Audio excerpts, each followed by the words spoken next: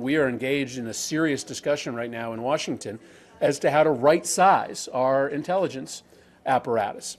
Once bitten, twice shy, MEPs held talks with US Senator Chris Murphy in Brussels to work out their differences over the NSA spying allegations. Since Julius Caesar liked to take over, and always parliaments and other encouraged people have to stop that to create balance, and that we have now such a debate within parliaments and between parliaments makes me confident that we will overcome this crisis.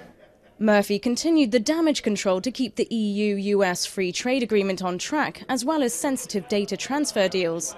It seems to have worked, as the European Commission announced that all deals would be honoured, but warned the US is treading on thin ice.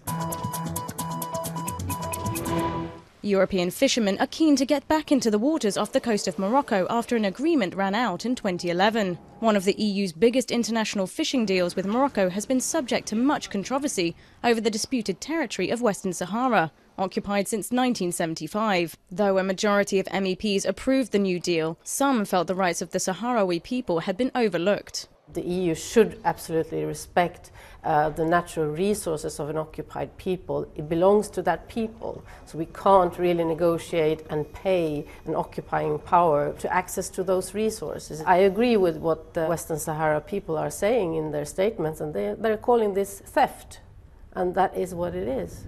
It now faces the gauntlet of the plenary vote in December. Noise pollution is the new frontier in the battle for city dwellers' health.